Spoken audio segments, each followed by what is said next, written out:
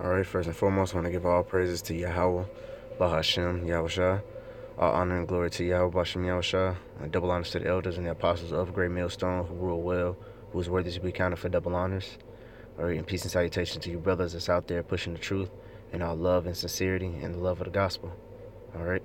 The name of this video is gonna be the ignorance of idols. Alright? Because that's exactly what you are if you follow those guys, man. And when I say those guys, I'm talking about those idols, man. Because they're nothing but idols. All right. Following being ignorant of these idols, you know, is basically you're being ignorant, man. All right. Because these idols have no truth and no light within them. Okay, the only one that has truth and light is within them is Yahweh, Bahashem, Yahushua. All right, following after these idols will lead you to death. All right, that's exactly what it's gonna lead you into. It's pure. Is your own utter destruction. All right, and complete folly. Any idol that you think of. All right, anything can be an idol. All right. Leading up to your shoes, leading up to money, to a person, you know, to the clothes that's on your back. If you idolize your clothes, to your job, you know. So, hey, anything can be your idol. Anything that you put your time, more time into, anything that you put more time into besides Yahweh Bashem Yahushua is an idol, all right? That can be your job. That could be your family, your kids, your woman. Anything, man. All right. So without further ado, let's get into these scriptures, man. All right. First scripture I'm going to read is Leviticus chapter 26 and verse 1. And it reads, it says, ye shall make no I'm reading to it. It says, ye shall make you no idols, nor graven images, neither rear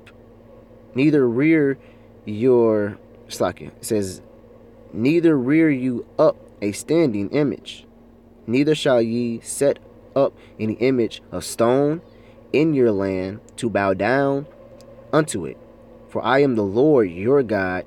Yea, it says, ye shall keep my Sabbath and reverence my sanctuary. I am the Lord. All right. So that was a commandment, man. All right. That's actually the first commandment. You know, you shall have no other God before me. All right. And the Lord was serious about that, man. Why? It's because the Lord is jealous. All right. Why do you think we went into captivities, man? Why do you think we went into why do you think we went into every captivity you think it, man? Because we transgressed against the Lord. All right. Thus, the Lord said He's gonna deliver us no more, like it says in Judges, like I have written down right here. You know, that we're gonna get into. All right. It says He's not gonna deliver us no more because we fell onto other gods, man. We start worshiping other gods, man. Israel start going off. All right. Next scripture.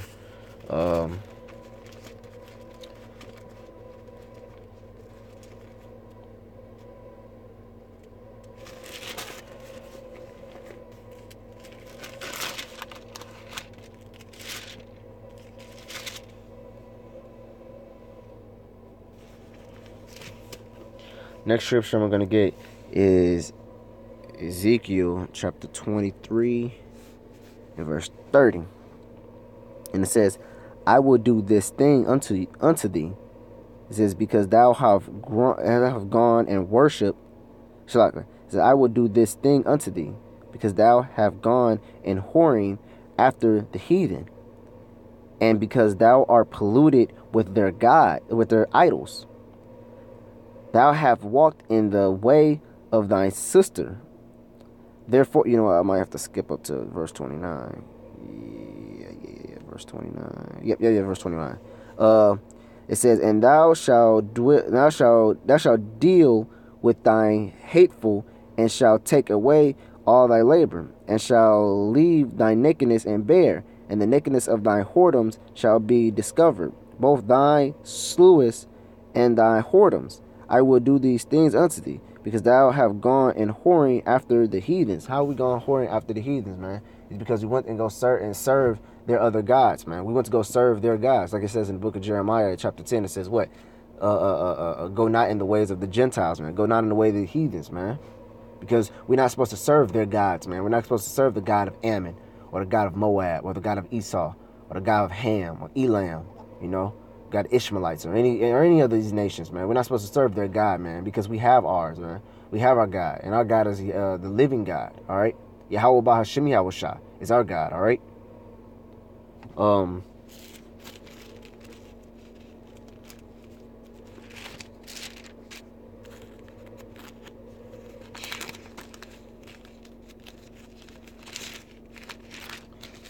The next scripture that I'm going to read is going to be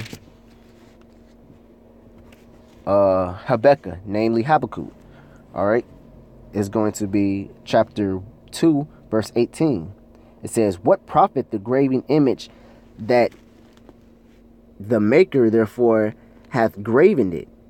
It says, the molten image and the teacher of lies, that the maker of his works trusteth therein, that make dumb idols. That's like you're making something to worship. You're not.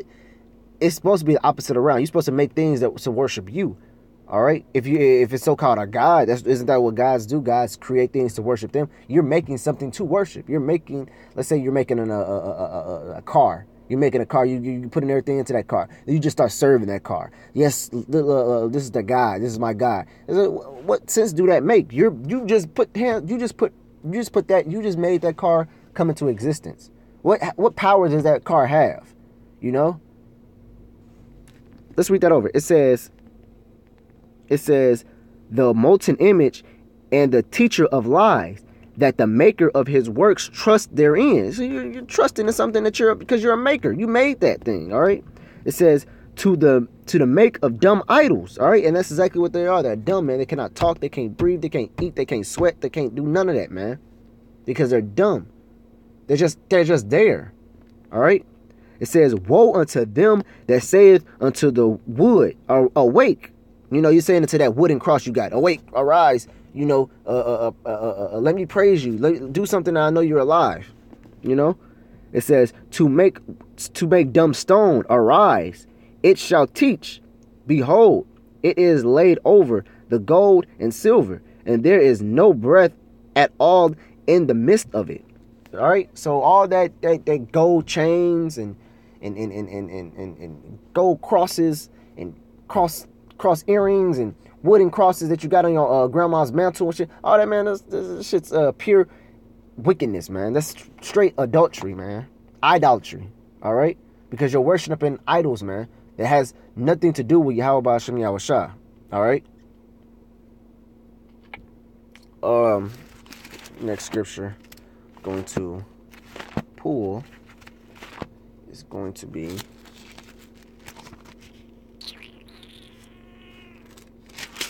23 and 13. Yep. Okay. This is Exodus chapter 23 and verse 13. It says, and in all things that I have said unto you, be circumspect, and make no mention of the name of other gods, neither let it be heard out of thy mouth. All right, so you don't even supposed to mention these gods out of your name, man. And when it's talking about mention the gods out of your name, it's talking about praising them. You know, saying, oh, worshiping thou, you know, whatever gods you can think of, man. You're not supposed to praise these gods, man. All right. Now, if you're saying them like basically for edification's sake, man, you're all good, man. If you're saying, hey, don't praise that God, you really say that God without edifying. You say, hey, man, don't praise Jesus, man. Don't praise Allah. Don't praise the Buddha, or don't praise, you know, all the other, you know, that it's all for edification's sakes, man. So you're okay with that, man. That's what Elder Ramla said. You know, with all I get understanding. He went into that mentioning of other gods, man. He said basically you don't supposed to teach, you know? You're not supposed to teach about these other gods, man, because they have no life in them, man. You teaching about these other gods, or any other religions, man, that's profane, man. That's nothing to do with Yahweh Shem Yahweh Shai. All right? And it has nothing. It most definitely has nothing to do with your salvation. It's about far from your salvation as you can think, man. Serving another God, man. Actually, matter of fact, that's probably turn around. You asking to be more in slavery, man, because that's exactly what it's gonna lead you to, man. If you don't believe me, man, look at history, man. Look at the Israelites' history, man. All right. Next scripture I'm going to get.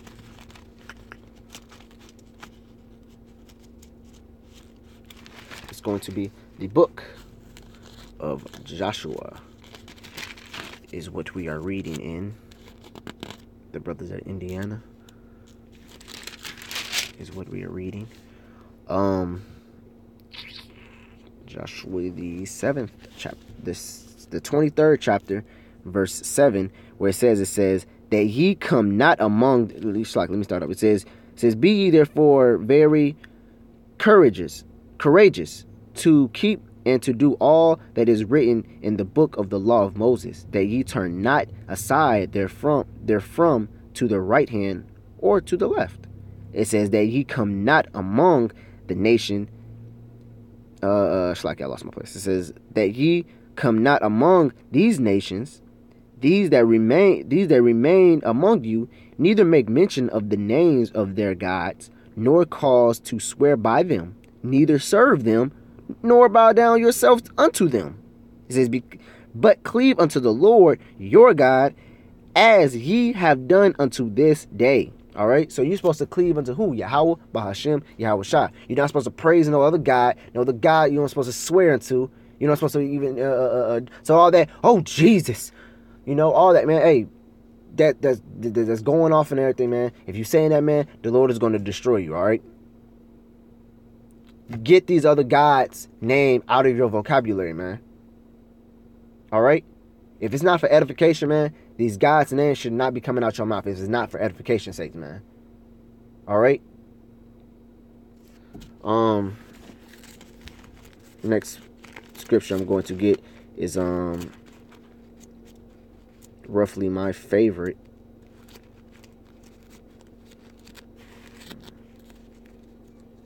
That's going to be Judges chapter 10, verse 14. This is Judges chapter 10. I'm going to start from 13. It says, yet, let me focus it. There we go. It says, yet ye have forsaken me and served other gods. This is the Lord basically talking. It says, yet ye have forsaken me and served other gods. Therefore I will deliver you no more. Go and cry unto the gods ye have chosen. It's basically like you've been with your chick, let's say you've been with your woman for 2 years. Dudes are all trying to get all up on her, touch all on her and shit like that. And you kicking these niggas' asses, man, knocking their ass out and shit. And she's being ungrateful to you, saying, I don't need you, nigga. I can have me another nigga anytime. And she fucking around on you and shit like that. And, you trying to be patient with her. Say, listen, man, you need to stop fucking around on me, man. If I put your ass to death, or I get rid of your ass. And then she's like, fuck you, and she all talking shit in your face, man. She go, behind your back and kick us with other dudes and shit like that. And you be like, you know what, man? Fuck that, man. I said, man, go into one of them niggas, man. Let's see what one of them niggas kick ass for you and protect you when your time has come, man. When it's hell hit, man. All right.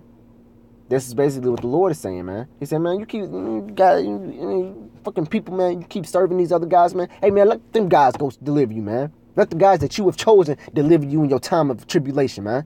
All right? You think I'm fucking around, man? All right? Let them dumb guys, man, deliver you, man. All right? This is exactly how the Lord feels, man. All right? It says, let them deliver you in the time of your tribulation. And the children of Israel said unto the Lord, we have sinned. It says, do thou unto us whatever seem good unto thee. Deliver us only, we pray thee, this day. So Israel was like, okay, we're sorry. He was all repentant in there. That's Jake 101, man. Jake gets repentant and wants to come back to the Lord when the Lord stopped dealing with him, man. All right? That's what it says in the book of Hosea. It says, what, in the time of their affliction, they shall seek me, man. That's why you see all these Jake's Israelites out here, man, they really don't care about God. You don't really see anybody going into the Bible like the men of GMS are doing. All right, you don't see nobody really going into it like the elders, the apostles of Great Millstone, man. You don't see nobody doing that, man. And if they are, man, they're doing it in vain because they don't got the true understanding of it, man. Because you have to have men teaching you other understanding, man. All right, but as far, man, you don't have nobody going to because nobody really cares about it, man. I go to the average person saying, hey, asking basic scriptures that ordinary Israelite, even somebody in IUIC or GLCC or anybody of those camps would know. These guys like, they'll be completely clueless, man. They don't want to know what this word means. They don't want to know what that word means. They don't know the Hebrew word for it. They would be completely clueless, man. Because guess what, man? They don't have interest in this, man. This right here, these two right here together, they don't give two flying fucks. Even though they have, every Israelite probably has a fucking Bible. Shalakim. Every Israelite probably has a Bible in their house or in their grandma's house or somewhere in their presence. Even though you have it, doesn't mean, oh, okay, oh, I'm saved. Oh, I believe in the Bible. They never picked it up and read it for yourself, man. All right? And the ones that do read it in vain because they don't know what they're talking about. They don't know what they're reading. And Jesus said that whosoever call upon my name shall be saved. Man, they don't know what they're talking about, man. They don't know what them words means. All right? So you're reading it all in vain. So nobody's really going into this like the Great Millstone, man. This one that says, man, these people, but guess what? I bet you if they had to get a job, what they gonna do, man? They gonna study for any type of test that comes. They're gonna do any type of certifications that come, any requirements. They're gonna get all those requirements checked off that list, man. That's how, because they want that job, man. You have to actually want this thing, man. All right? So when the Lord comes back, man, he's going to look at your requirements and it's like, oh, well, this is required. You didn't do this. Oh, this is required. You didn't do this. Oh, this is required. You didn't do this. Oh, you didn't go out on the highways and byways. That's required. You didn't have my name. That's required. Oh, you didn't have the mark of election. That's required. If you don't have all those requirements, man, hey, you a done deal, man. All right? You done, man. And by me saying that just made me think of another a whole different type of sit down, man. That I'm gonna name. I'm probably gonna do another one when I get to the house, man, called Requirements of Yahweh Bashem Yahushua. You know? Because there's certain requirements you have to have when he comes back, man. Alright? Oh, yeah. Matter of fact, yeah, that's a good one right here. This is Psalms. Just to show you to get back on the idols. Oh, shit, I went to 69. I'm at 96.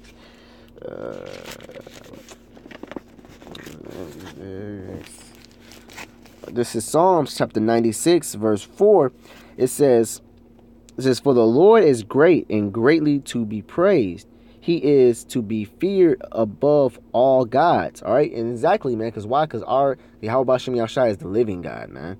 All right. He's living. It says, for all the gods of the nations are idols. See, all those other gods are idols to the nations, man. They're the gods to those nations, all right? They're not our gods. They're not the Israelites' gods, man. And eventually, man, guess what? They're going to be cut off. Where Yahweh Bashem Yahushua is going to be the only God, all right?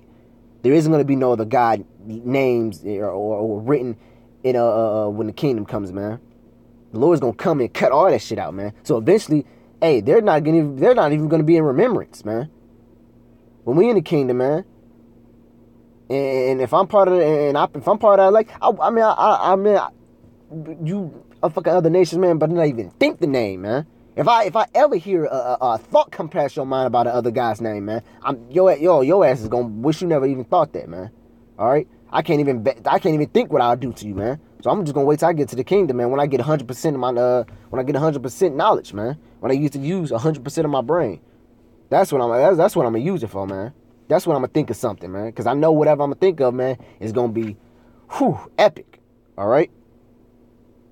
So, yeah, man, these gods of these other nations, man, are idols, man. All of them, man. There's not one that can is on the level of Yahweh Bashem Yahushua. All right?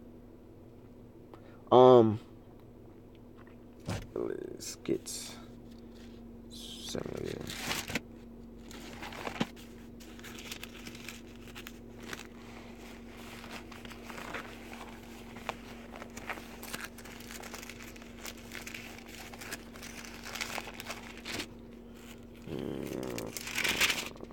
Here we go, 5. And I'm going to start. I'm gonna start from one. I'm gonna start from the top. All right.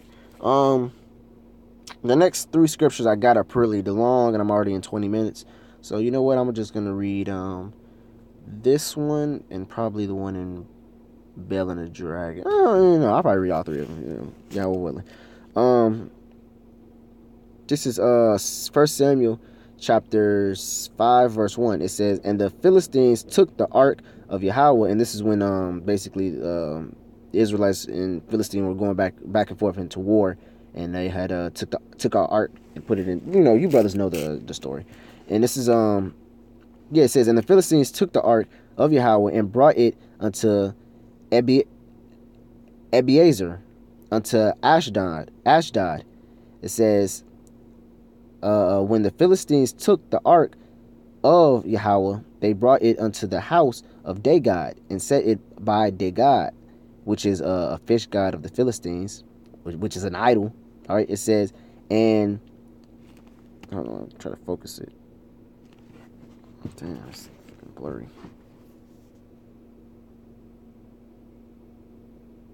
Here we go. It says, and they got and set it by Dagod, and when they rolled Ashdod arose early in the morrow. It says, behold, Dagod was fallen, and his face to the earth before the ark of the Lord, and they took Dagod and set him in his place again. See, why did Dagod get up himself and dust himself off and set back down, man? Because it was an idol, man. The Lord was proving that, man. The Lord was, hey, man, this idol is not worthy to stand next to the ark, man. So boom, he knocked it down, back on his face, where he should be, where it should belong, man. All right, and it says, and when they arose early on the morrow, morning, behold, Dagod was fallen upon his face the ground before the ark of the Lord, and the head of Dagod and both arms of his hands were cut off upon the threshold. Only the stump of Dagod was left therein. So the Lord completely destroyed it. All right. It says, therefore, he said, when he knocked it down, they picked it back up. He said, okay, you want to pick it back up? Okay, boom, he destroyed it. All right. It says, therefore, neither the priests of Dagod nor any that come into Dagod's house tread on the threshold of Dagod and Ashdod unto this day. It says, but the hands of the Lord was heavy upon the Ashdod, and he destroyed them and smote them with emerods, even Ashdod as the coast thereof. So basically, the Lord not only destroyed they idol, man. He sent a plague of emerods onto them, man. Which I believe it's a boil. It's been a while since I actually looked up what emerods was, but I believe it's some type of boils, like a real nasty boil. And he sent that upon everybody upon that name, man. Everybody upon that land, Slacky, man. So these nations took the ark of the Lord in vain, man. So he was like, you know what? Boom, destroyed the idols, man, and sent the plague upon them, man. So that was gruesome. All right. So they was like, you know what? Fuck this. Hey, let them get this ark back, man. They was not playing, man. So next scripture I'm gonna get is Bell and the Dragon, which can be found in the Apocrypha, which I believe that's next. Yeah. I'm gonna start from. I believe start from 3, and I'm gonna just read the gist of it, because to be honest, brothers, I would say this whole chapter, Bell and Dragon whole chapter, gets into the idols, because Bel was an idol unto Babylon, and the dragon was also. So this whole chapter will basically go good with this this segment. But I'm only gonna read the gist of it. I'm not gonna get fully too much into it. It says hold on, let me see.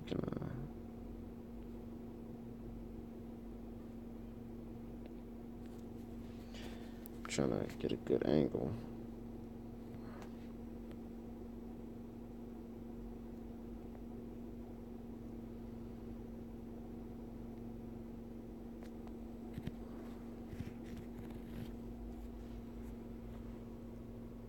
There we go. That's good. Okay. It says I'm gonna start from verse 3. It says, now, this is Bel and Dragon chapter 1 verse 3. It says, now the Babylonians had an idol called Bel, and there were sent upon him every day 12 great measures of fine flour, and the 4 sheeps, and 6 vessels of wine, and the king worshipped it, and went daily to adorn it. But Daniel worshipped his own God, which is Yahweh, and the God said, and it says, and the king said unto him, why does not thou worship Baal? And he answered and said, because I am not worshiping, because I may not worship idols made with hands. He cut him. Says, but the living God, who hath created the heavens and the earth, and have sovereignty over all flesh. It says, then said the king upon him, think thou not that Baal is a living God? Seest thou not that how much he eateth and drinketh every day? It says then Daniel smiled. Basically, was making fun of him, like, shit. But it says, then Daniel smiled and said, O king, be not deceived, for this is but clearly clay within. It says, and brass without, and did neither eat or drink anything. All right. So basically, Daniel cut the king, man, saying, hey, man, your idols is just clay, man. They can't eat, they can't drink, man. Stop lying. All right.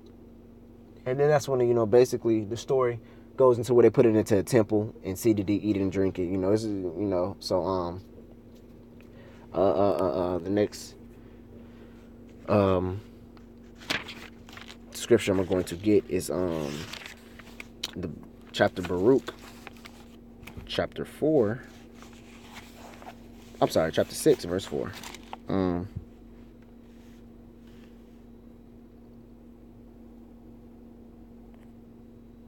Here we go. It says, this is Baruch chapter 6, verse 4. It says, now shall ye see in Babylon, it says, and now shall ye see in Babylon gods of silver and of gold and wood borne upon shoulders. This is when we were going into the Babylonian captivity for 7 generations, which it says in the verse 3. It says, which caused the nations to fear. It says, behold, beware, therefore, that ye in no wise be like the strangers, neither be afraid of them. When ye see the multitude before them and behind them, worship them. It says, but say unto your heart, O Lord, we must worship thee, for mine angels is with you, and myself carried for your souls. As for their tongues, it is polished with the workmen. They shall make, and they themselves are gouged and laid over with silver, yet are they but falsely, and cannot speak. So basically he's saying, don't get all, whipped over how these don't get all whipped all over how these idols look. They might have the goldly apparel and the silver and all the goodly raiment, but man, these idols can't speak, man. They're dead, man. All right, they're just for a show. All right. It says, and take gold as it were for a virgin that loveth to go gay, which is happy, that makes crowns for her heads of her gods. Sometimes also the priests convey from their gods gold and silver, and bestow it upon themselves. So it says sometimes also the priests convey from the gods gold and silver, so they take the gold and silver and bestow it upon themselves. So there's like, yeah, we're just gonna take that and borrow it right quick, God. All right, so yeah, so they know these guys, man, is not, they know these guys are not real, man. All right, it says, yea, they will give thereof to the commanded harlot, and deck them as men with garments, being gods of silver and gods of gold and wood. It says, yet can these gods save themselves from rust and moth, though they be covered with purple raiment? Right, if you decked with all this good godly raiment, and good raiment and stuff, can you still dust yourself off? Can you still wipe your face from the dust and the moth? that comes on that comes on objects, man. Especially my dresser. My dresser gets extremely dusty if I don't dust it every probably twice a week, you know. Or 2 times a week. Slack. I was thinking 2 times a week. Slack it. Fucking 1 time every two weeks. That's what I meant. Once every 2 times a week. I'm backing shit up. But anyways, says they wipe their face because of the dust of the temple when there is much upon them, and he that cannot put to death one that offend him holding a scepter as he were a judge of the court. Right? Can these guys kill? Can they judge the offender in them if somebody offends them? No, man, they can't. It says he hath also. It says he hath also in his right hand a dagger and an axe, but cannot deliver himself from war or thieves. Right. So, these guys might have worldly appealing like an axe or a spear or a gun or anything like that, man. But if you put that idol in the war, is it going to save itself? Is it going to kill every man that's on that war, man? Or is it going to be, broken? Anyways, it says, thereby they are known not to be gods, therefore fear them not. All right. So that's basically, what Yahweh was saying, man. He said, man, these are not gods, man. Fear them not, man. They're nothing but idols. All right. All right. So with that, I just want to, talk about these, false gods, man. If you believe in another gods, man, hey, man, fall back, worship Yahweh Bashim Yahweh Shah, learn up under the elders and the men of Great Millstone, and that's basically all I can really say, man. That's it in a nutshell. So with that, I want to give all praises to Yahweh Bashim Yahweh Shah. All honor and glory to Yahweh Bashim Yahweh Shah. Double honors to the elders and the apostles of Great Millstone who rule well, who is worthy to be counted for double honors. All right.